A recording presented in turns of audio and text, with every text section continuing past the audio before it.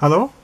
So this time I made the test setup for the Photomultiplier tube. It's a kind of vacuum tube, but it's very special purpose.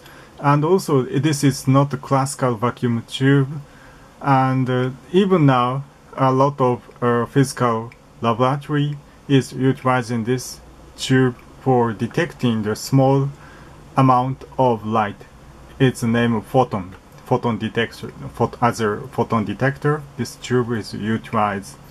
And the current tube which I utilize today is the light is side in, not top in.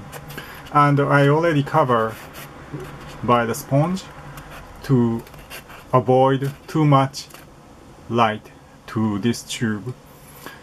And also this tube requires the very high voltage, and ideally it should be around 1000 volt.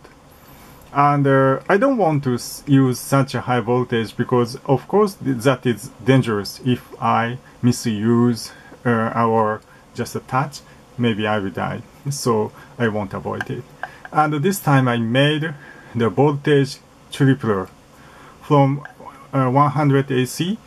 This circuit generates around 560 volt DC, and this is directly applied to the photomultiplier.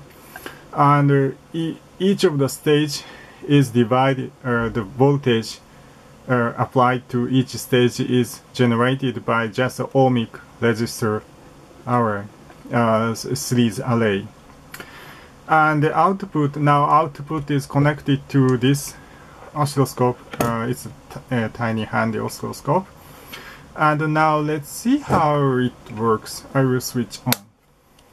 It is the voltage goes up, and if I cover on the top, it goes down.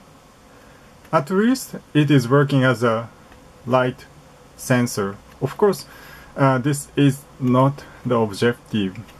I will obtain the scintillator, and I will make some kind of a radioactive sensor as same as Geiger-Müller counters. Yeah. So at least now it is working. Have fun.